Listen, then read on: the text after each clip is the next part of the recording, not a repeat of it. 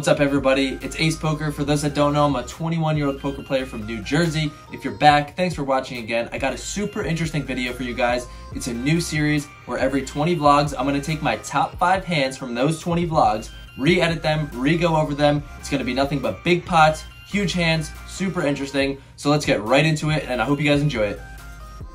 Alright everyone, welcome back. Sorry for no actual vlog this week, but I think this will be better. I'm still having a little bit of trouble finding the right casino to play at, but I hope you guys enjoy, and we're starting it off with a banger with my favorite hand that I have ever played in my whole entire poker career. So I pick up Ace-Jack offsuit in middle position, raise it to $20, and get 3 callers. The table's been playing super loose, so I wanted to open loose and get in there. The flop comes 5-7-7, which isn't the best flop for our hand, but for some reason, I decide to c-bet for $20, and the gentleman to my left, who's wearing the gloves, decides to call.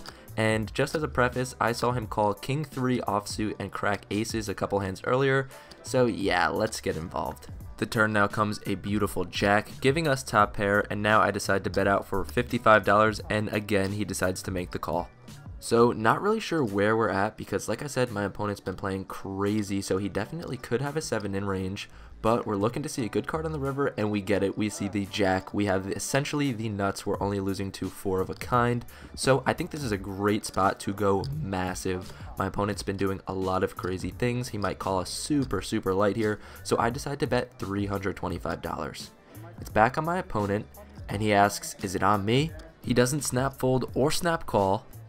He asks how much it is, and I'm like, oh my goodness, am I gonna get paid here? And then he does something that I would never imagine in my wildest dreams. He raises to $650. I waste no time. As you see, I snap go all in, and now my opponent goes into the tank. He asks how much it is, how much extra it is. Then he says, just tell me how much it is so I can pay him. So I'm like, oh my goodness, this is awesome. I'm gonna get paid. Now the dealer takes forever to count the chips, like literally years, what seemed like years. This whole recording was like 8 minutes. So I'm like, oh my goodness, please just give him that count so he can call, please. I'm getting super frustrated, super antsy. Then the dealer asks him, are you gonna call? What are you doing? Are you gonna fold? And he says, well, I don't know what I'm doing yet. And I'm like, oh my goodness, if he folds because the dealer took forever, I'm gonna lose my mind. And I was in such a tough spot because I wanted to blurt out like, dude, it's only $900, just call, like, what are you doing? But I didn't want him to be like, all right, you know what, I'm folding. So I just wanted to keep my mouth shut the entire time, but it was so frustrating. One of the guys to my left started to try to help him count, but I was like, dude, just stay out of it, please. Like, if anybody intervened and he wound up folding, I would have lost my mind. But eventually the dealer gives him the right count.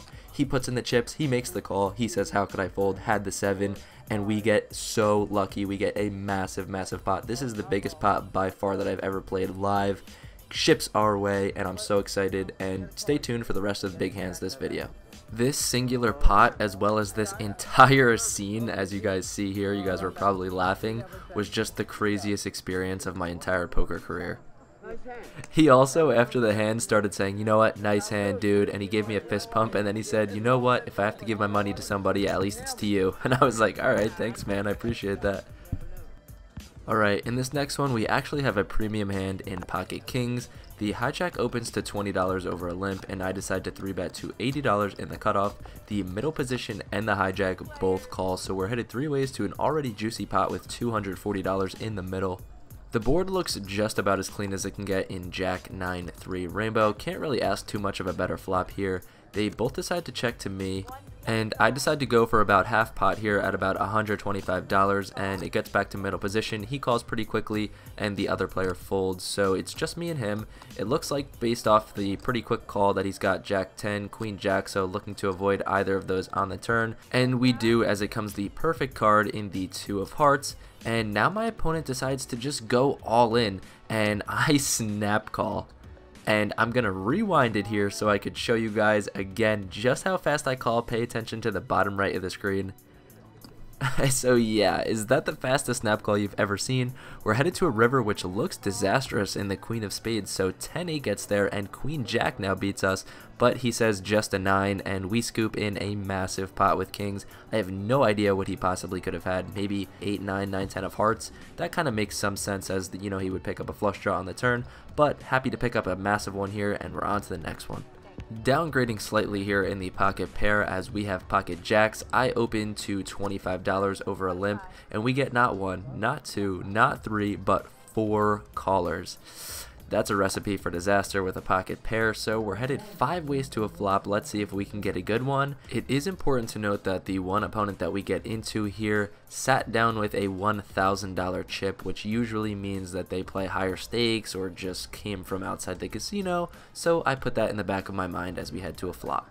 And it appears decent in the 7-9-2 with 2 clubs, small blind and big blind check. Now the next player decides to lead out for $50, a super interesting development already as no one really leads into the pre-flop aggressor in these games, so I think about it for a little while but decide to raise to $200. And now the player in the small blind goes all in for $800. Time to think about this for a little bit. As the next player tanks and then winds up eventually folding, I have a little bit of time to think, and I think he wouldn't be doing this with a set, maybe 2 pair in 7-9, but I just think he's got a huge combo draw, and that's why he's trying to push all in. So I don't really like having the jack of clubs here, but I decide, you know what, let's call. I decide to call, and my opponent immediately asks if we can run it twice, which is a good sign. But here at Parx at 2-5, you can only run it 1 time, so we're off to 1 board. I assume we have to fade something or hit a jack, I don't know yet, but the board comes out a 7 and then a 3, so it looks awesome, and my opponent flips over ace-10 of clubs, so we nailed it on the head. He had a pretty big combo draw as he had an ace or any club, or he could have run around it a straight, but happy to fade his outs there and scoop another massive pot with jacks. And man, do these feel good to rewatch and scoop in all these chips. I can't be a hypocrite though, I do have to show some losses, so spoiler alert, this one may be a loss. As we look down at King Queen offsuit, there's a middle position open to 20, and I decide to 3-bet to $80 out of the small blind here.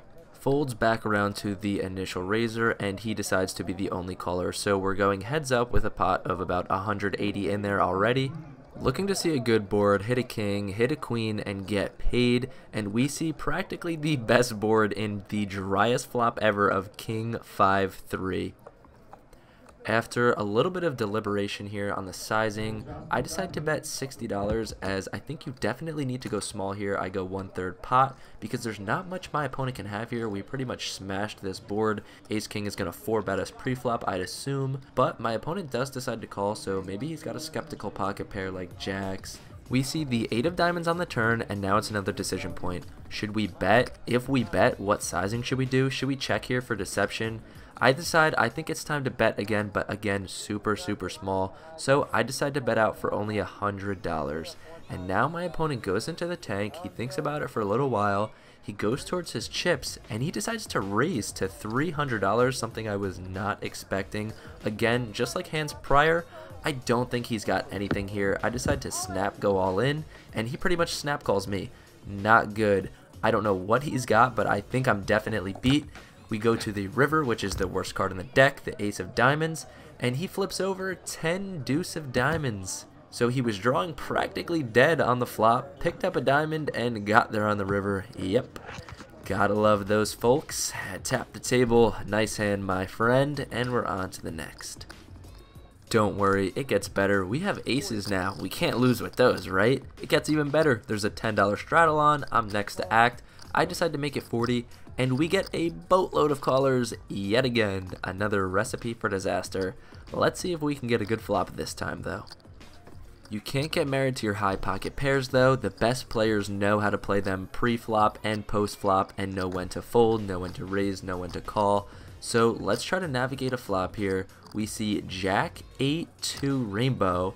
Seems pretty good to me.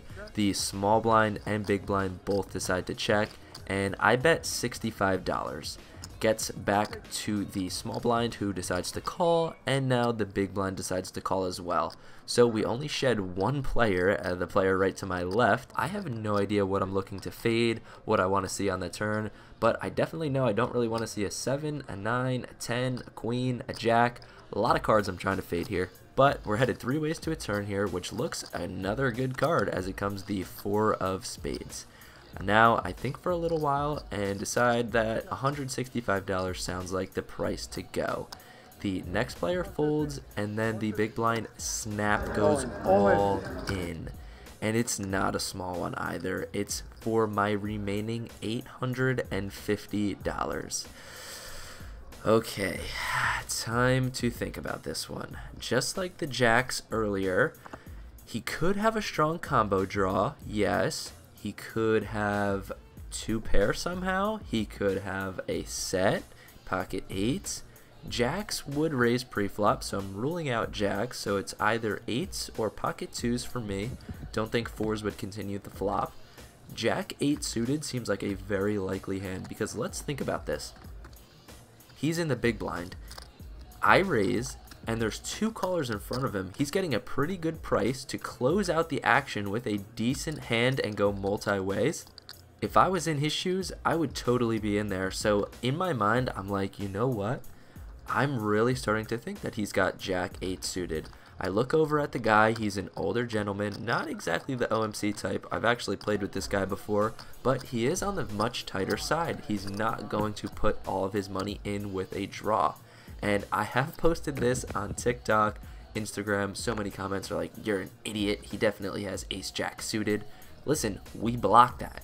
Yes, the ace of spades is not accounted for, but I'm telling you, this player type is not putting all of his money in on a draw.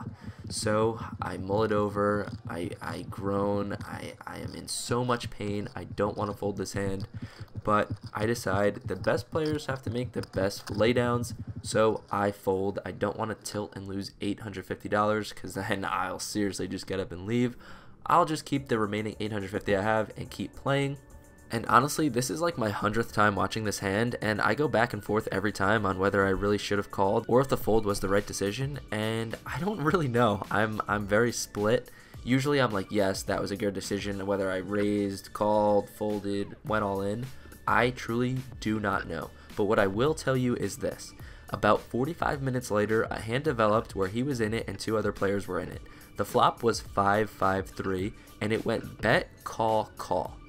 The turn came a 7, it went bet, he went all in again, the next player folded and the original raiser called. They showed their cards and he had pocket 7s for the stone cold nuts. So now after seeing that, I'm like, you know what? I think more and more like he had pocket 8s. So I don't know. I think I did make a good decision here. Please, again, you guys have let me know on Instagram, TikTok, Twitter, if you guys think this is a good fold. Drop the comments again. And if you haven't seen this hand, let me know. Please feel free to ridicule me. I don't care. I love the constructive criticism. So, as always, hope you guys enjoyed the hand. Another little cool segment I wanted to do is show you guys my profit and loss for the first 20 vlogs, and in vlogs 20 through 40 I'll redo this again. So right now I'm at $15,354 profit. That's $114 an hour, $404 a session, and that comes to just about 134 hours. That's a lot of poker, but not as much as some other people. I definitely want to get out and play some more. I cashed 27 out of my 38 times, which comes out to 71%, which is pretty good. Heading over to location, I made money everywhere, but I've only played in 3 rooms. I'm going to start expanding. As you see, I can't film in any of these places now, so I need to find a new spot. Here are the days of the week. I just can't figure it out on Tuesday, I guess, but Friday I kill it, and that's basically all from Borgata. I made basically all my money on Friday at Borgata.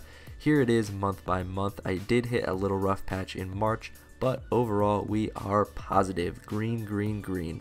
Let's continue up this streak, and hopefully next time I update, it'll be about 30, 40, maybe $50,000 in profit.